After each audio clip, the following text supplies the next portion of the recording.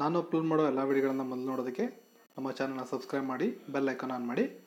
PSI ಪರೀಕ್ಷೆಗೆ ತಯಾರಿಗಾಗಿ ನಮ್ಮ ಚಾನಲ್ನ ಪ್ಲೇಲಿಸ್ಟ್ಗೆ ನೀವು ಭೇಟಿಯನ್ನು ಕೊಟ್ಟರೆ ಪೊಲೀಸ್ ಇಲಾಖೆ ಅಂತ ಇಲ್ಲಿದೆ, PSI SI APS ಈ ಪ್ಲೇಲಿಸ್ಟ್ಗೆ ನೀವು ಭೇಟಿಯನ್ನು ಕೊಡ್ಬೋದು. ಇದರಲ್ಲಿ ಹಲವಾರು ವಿಡಿಯೋಗಳನ್ನು ಆಲ್ರೆಡಿ 77 ವಿಡಿಯೋಗಳು ಇದರಲ್ಲಿ ಪೊಲೀಸ್ ಇಲಾಖೆಗೆ ಸಂಬಂಧಪಟ್ಟ ಹಾಗೆ ಇದನ್ನು ನೀವು ನಿಮ್ಮ ಪರೀಕ್ಷಾ ತಯಾರಿಗೆ ಬಳಸ್ಕೊಳ್ಳಬಹುದು. ಭಾಳಷ್ಟು ಜನಕ್ಕೆ ಪ್ಲೇಲಿಸ್ಟ್ ಅಂದರೆ ಗೊತ್ತಿರಲ್ಲ, ಆ ಒಂದು ಕಾರಣದಿಂದ ಇದನ್ನು ತೋರಿಸ್ತಾ ಇದ್ದೀನಿ. ಸೊ ಈ ಒಂದು ಪ್ಲೇಲಿಸ್ಟನ್ನು ಬಳಸ್ಕೋಬೋದು. 77 ವೀಡಿಯೋಗಳಿಂದ ಸಾವಿರಾರು ಪ್ರಶ್ನೆಗಳು ಇದರಲ್ಲಿ ನಿಮಗೆ ಸಿಗುತ್ತೆ. ಸೊ ಇನ್ನು ಕ್ವಿಜ್ ಬಗ್ಗೆ ನಾನು ಹೇಳಬೇಕು ಅಂದರೆ ಡಿಸ್ಕ್ರಿಪ್ಷನಲ್ಲಿ ಒಂದು ಲಿಂಕ್ ಇದೆ, ಅದನ್ನು ಕ್ಲಿಕ್ ಮಾಡಿ ನಿಮ್ಮ ಬ್ರೌಸರಲ್ಲಿ ಓಪನ್ ಮಾಡ್ಕೊಳ್ಳಿ. ನಾನಿಲ್ಲಿ ನನ್ನ ಆ್ಯಪ್ನ ಓಪನ್ ಮಾಡ್ತಿದ್ದೀನಿ. ಈ ಒಂದು ಆ್ಯಪ್ನ ಲಿಂಕ್ನ ಕೂಡ ಕೊಟ್ಟಿರ್ತೀನಿ ನಿಮಗೆ ಡಿಸ್ಕ್ರಿಪ್ಷನಲ್ಲಿ, ಬೇಕು ಅಂದರೆ ನೀವು ಡೌನ್ಲೋಡ್ ಮಾಡ್ಕೋಬೋದು. ಡಿಸ್ಕ್ರಿಪ್ಷನಲ್ಲಿ ಎರಡೂ ಕೂಡ ಇರ್ತದೆ. ನಿಮಗೆ ವೆಬ್ಸೈಟ್, ಬ್ಲಾಗರ್ ಅಡ್ರೆಸ್ ಮತ್ತು ಆ್ಯಪ್ನ ಅಡ್ರೆಸ್ ಎರಡೂ ಇರ್ತದೆ. ಮೊಬೈಲ್ ಇಂಟರ್ಫೇಸ್ ಇಷ್ಟಪಡೋರು ಆ್ಯಪನ್ನು ಡೌನ್ಲೋಡ್ ಮಾಡ್ಕೊಂಡು ಯೂಸ್ ಮಾಡ್ಬೋದು, ಇಲ್ಲಾಂದರೆ ನಿಮ್ಮ ಬ್ರೌಸರಲ್ಲೇ ಕೂಡ ಯೂಸ್ ಮಾಡ್ಬೋದು. ಇದರಲ್ಲಿ ಹೋಮ್ ಪೇಜಿಗೆ ನೀವು ಬಂದರೆ ಇಲ್ಲಿ ಪೊಲೀಸ್ ಕಾನ್ಸ್ಟೇಬಲ್ PSI ಕ್ವಿಜ್ ಅಂತ ಇದೆ, ಫಸ್ಟ್ ಒನ್, ಅದನ್ನು ಕ್ಲಿಕ್ ಮಾಡ್ಬೋದು. ಇಲ್ಲಿ ನಿಮ್ಮ ವ್ಯಾಲಿಡ್ ಇಮೇಲ್ ಐಡಿಯನ್ನು ಸಬ್ಮಿಟ್ ಮಾಡಿ ನೆಕ್ಸ್ಟ್ ಅಂತ ಕ್ಲಿಕ್ ಮಾಡಿದ್ರೆ ನಿಮಗೆ ಕ್ವಿಜ್ ಸ್ಟಾರ್ಟ್ ಆಗುತ್ತೆ. ನೀವೀಗ ನೋಡ್ಬೋದು ನಾನು ಇಮೇಲ್ ಐಡಿಯನ್ನು ಕೊಟ್ಟಿದ್ದೀನಿ.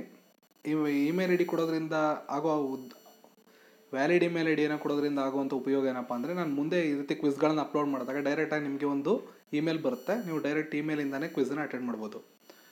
ಸೊ ಈ ರೀತಿಯಾಗಿ ಪ್ರಶ್ನೆಗಳು ಬರ್ತವೆ ನಿಮಗೆ. ಈ ರೀತಿ ಪ್ರಶ್ನೆಗಳನ್ನು ನೀವು ಉತ್ತರಗಳನ್ನು ಆಪ್ಷನ್ಗಳಿರ್ತವೆ. ಎಕ್ಸಾಕ್ಟ್ ಟೈಮಿಂಗ್ ಏನು ನಾನು ಸೆಟ್ ಮಾಡಿಲ್ಲ, ಮೊದಲನೇ ಕ್ವಿಜ್ ಆಗಿರೋದ್ರಿಂದ ಟೈಮಿಂಗ್ ಏನು ಸೆಟ್ ಮಾಡಿಲ್ಲ.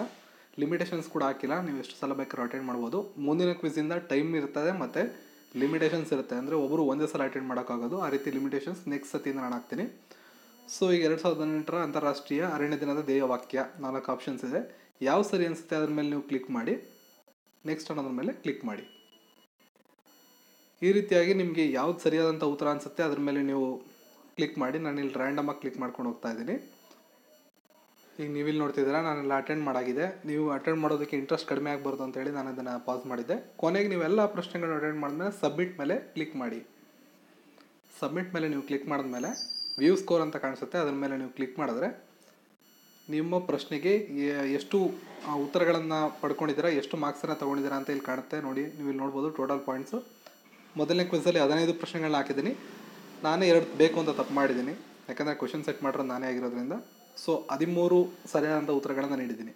ಇದೇ ರೀತಿ ಯಾವ್ಯಾವ್ದು ಸರಿ ಯಾವ್ಯಾವ್ದು ತಪ್ಪು ಅಂತ ನೀವು ಚೆಕ್ ಮಾಡ್ಕೊತಾ ಹೋಗ್ಬೋದು. ಕೀ ಆನ್ಸರ್ಗಳನ್ನು ಕೂಡ ಇಲ್ಲೇ ನೀವು ನಿಖರವಾಗಿ ನೋಡ್ಕೋಬೋದು.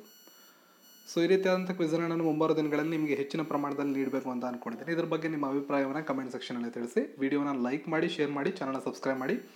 ಆ್ಯಂಡ್ ಮುಂದಿನ ಸತಿಯಿಂದ ಟೈಮ್ ಲಿಮಿಟೇಷನ್ಸ್ ಹಾಕ್ತೀನಿ, ಜೊತೆಗೆ ಒಂದು ಸಲ ಮಾತ್ರ ಅಟೆಂಪ್ಟ್ ಮಾಡುವಂಥ ಅವಕಾಶವನ್ನು ಕೂಡ ಮಾಡಿಕೊಡ್ತೀನಿ. ಸೊ ಇದ್ರ ಬಗ್ಗೆ ನಿಮ್ಮ ಅಭಿಪ್ರಾಯನೂ ಕೂಡ ಈ ವಿಡಿಯೋದ ಕಮೆಂಟ್ ಸೆಕ್ಷನಲ್ಲಿ ತಿಳಿಸಿ. ಈ ಒಂದು ಕ್ವಿಜ್ನ ಲಿಂಕನ್ನು, ಅಟೆಂಡ್ ಮಾಡೋದಕ್ಕೆ ಲಿಂಕನ್ನು ಮತ್ತು ಬ್ಲಾಗರ್ನ ಲಿಂಕನ್ನು ಎರಡನ್ನೂ ಡಿಸ್ಕ್ರಿಪ್ಷನಲ್ಲಿ ಕೊಟ್ಟಿರ್ತೀನಿ. ಎರಡನ್ನೂ ಕೂಡ ನೀವು ವಿಸಿಟ್ ಮಾಡ್ಬೋದು. Thank you.